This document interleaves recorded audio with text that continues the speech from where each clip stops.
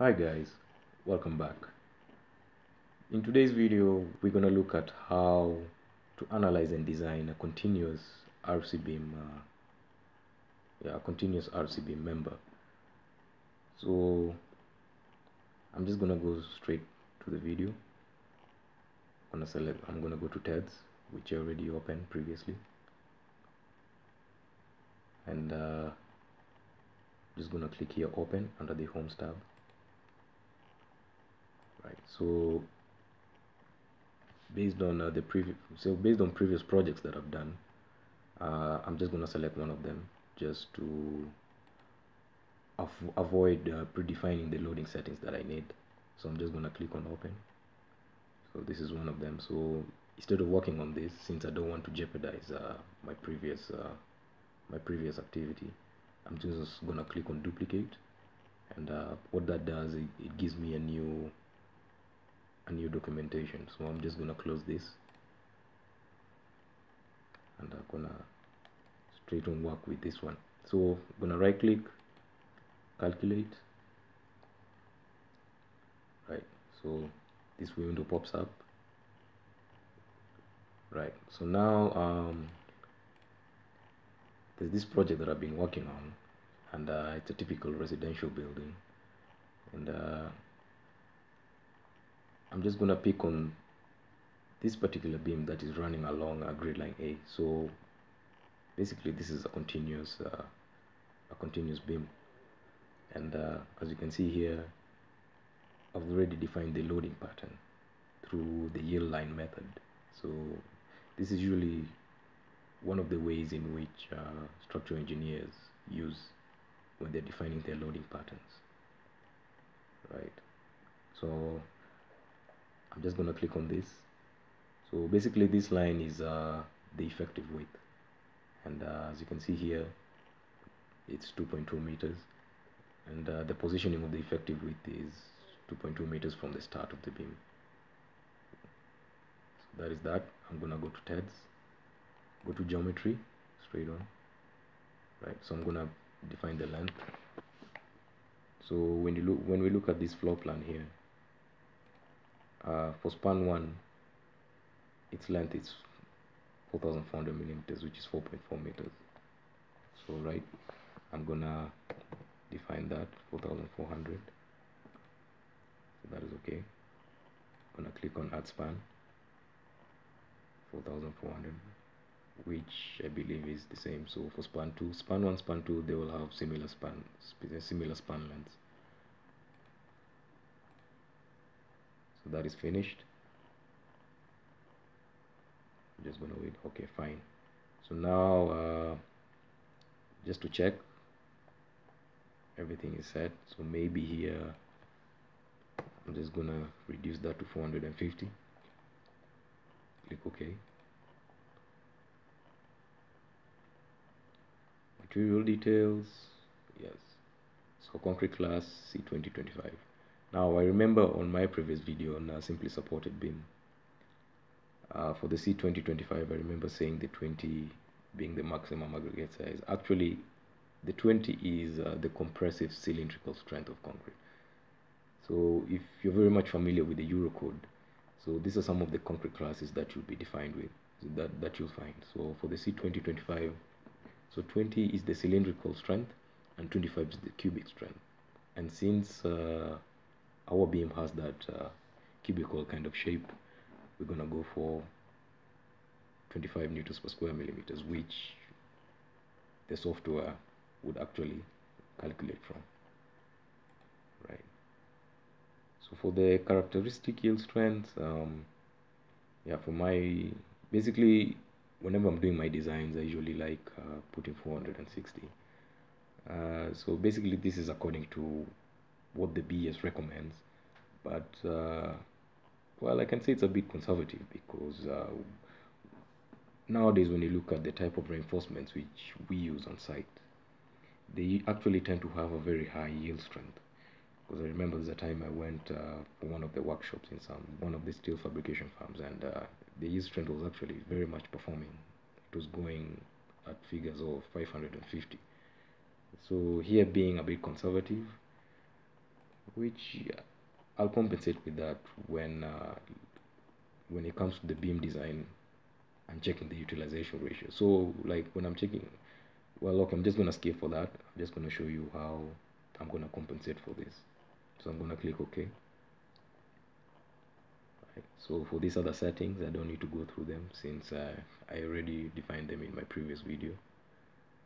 Right. So now for the loading, I'm just gonna clear all this out, leaving the self-weight. So for the self-weight option, basically what this does is gonna automatically calculate the self-weight of the full length of the beam. Right. So for span 1, when I go back to my floor plan, I can see the effective weight 2.2 meters and its position is 2.2 meters from the starting point. So this is for span 1. Right. So from calculating the dead load, I'm going to start with the self weight of the slab, which is 24 multiplied by its thickness, 0.15. So that gives me 3.6 plus partition loading over, let's say, 3 kilonewtons per square meters and a finishing load of 1.5 kilonewtons. So I get a total of 8.1. This 8.1 is what I'm going to multiply with the effective width, which is 2.2.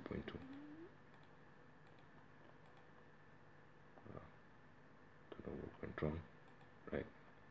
Yeah, I already know the total dead load, 8.1 multiplied by 2.2. So that's 17.82. So 17.82, just gonna click add load. So remember, instead of going to beam, we're gonna focus on each and every individual span. So for span 1, so instead of a UDL, when you look at this loading pattern that I've defined here, this is what we call the trapezoidal loading pattern. So for that, I'm gonna go straight back to Tedds, change this loading type from UDL to a trapezoidal load, and my load as we got 17.82 kilonewtons per meter run. For the position, so I'm gonna take 2200 since that is where the maximum effective width is located. So the same, I'm gonna do that. Right. So when you look at this window here, you can see the loading pattern is similar to the one that I defined here on the floor plan. So I'm going to click on that. Right. So for the imposed loading, it's going to be more or less the same loading pattern as the one for that. So instead of defining the positions all over again, what I'm going to do here, I'm just going to select this, the dead load case, click on copy, paste, and it gives me the same configurations that I did. So the only difference I'm gonna do is change from dead to enclosed. Gonna go to my calculator. So 1.5 kilonewtons per square meters is according to the live load that is required for a residential building. That is according to BS 6399. So 1.5 multiplied by the effective width, which is 2.2. So that gives me a total of 3.3 kilonewtons per meter run. So I'm going to click OK. So for span 2, when you look at the floor plan here, it more or less has a similar span as span 1. And just to check, the effective width is also the same. So from the starting point 2.2, effective width 2.2, meaning the load carried by span 2 is similar to the load carried here span 1.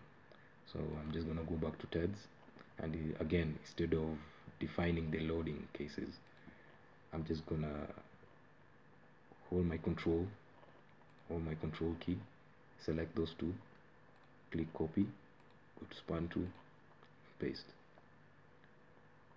So the good thing with that, of course, it saves you time whenever you're doing this analysis.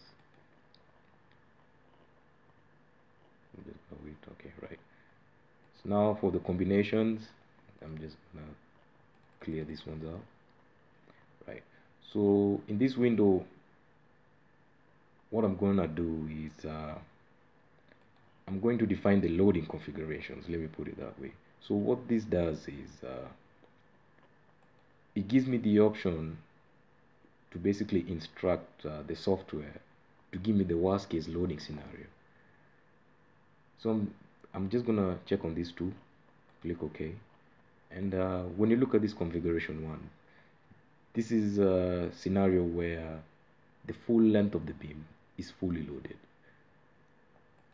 When I go for configuration 2, that's give me a scenario of where only span 1 is fully loaded, but span 2 it's only the self weight. So basically there's no particular loading here. And for loading configuration 3, the vice versa, where the span 2 is fully loaded, but span 1 it's only the self weight of the beam. So the beauty about that, of course, it's it gives you a worst case loading scenario, and I believe that's a very powerful element when you're considering this loading analysis. So I'm gonna click on OK. Before I just click OK, I'm just gonna check my loading factors, the partial safety factors. Yeah, 1.4, 1.6, so that's okay. The same 1.46, that's fine. So I'm gonna click OK. Right, so I'm gonna start designing the beam.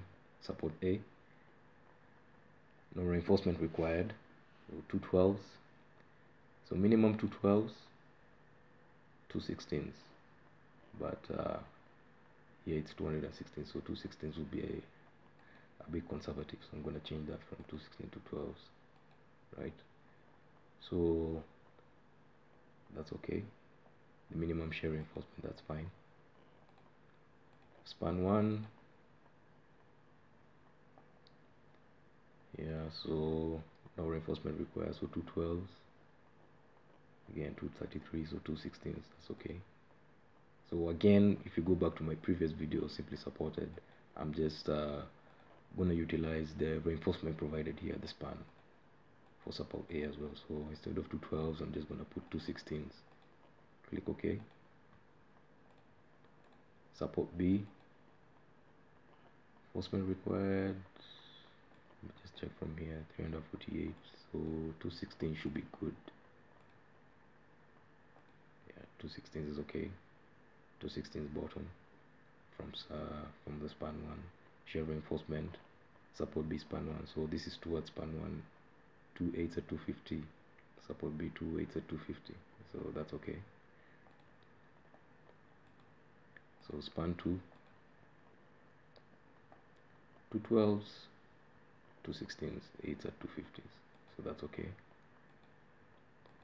Support C, I'm just going to change that, so instead of 2 16s, I'm going to put 2 12s, and I'm going to leave it as that, 2 16s, just for continuity purposes, right? So just a quick tip, the reason I go for 2 12s, well, basically this is usually the recommended or rather the minimum bar diameter you'd use, because there's this type of loading known as accidental loading, and basically what accidental loading does is it tries to identify a particular scenario where a particular section of the building goes to a type of loading where, let's say, there's a gas explosion, and you see with the gas explosion, what normally happens is it tends to affect the entire structure of the building. So for us to prevent that disproportionate collapse, we need to provide a tying force of at least 75 kilonewtons, and when you calculate 2 12s, basically you multiply the area by the yield strength divided by the partial safety factor. So when you do that, it should give you a tying force of at least more than 75. So let's just go through that. So we have 2 12s, so that's 226 multiplied by the 460 that I gave, but I'm not going to go for the 460, so I'm going to go for the 500, since I know the type of bar that will be used is a deformed type B, which is a ribbed section. So 226 multiplied by 500, that gives me 113,000, divided by partial safety factor of 1.15. So 98,260 divided by that should be 1,000. Yes, so because you're changing from newtons to kilonewtons, so that's 98.26. So that's already sufficient, so I'm safe. So I'm gonna click OK, hit finish. Just gonna wait for the software to generate the results. Right, as you can see, the analytical results we get here, the predefined loading. So you get your moments, your shear forces, your cross sections, your beam reinforcement detailing. So just gonna quickly go through. Yeah, pass, everything is passing. As you can see, the deflection is check, pass,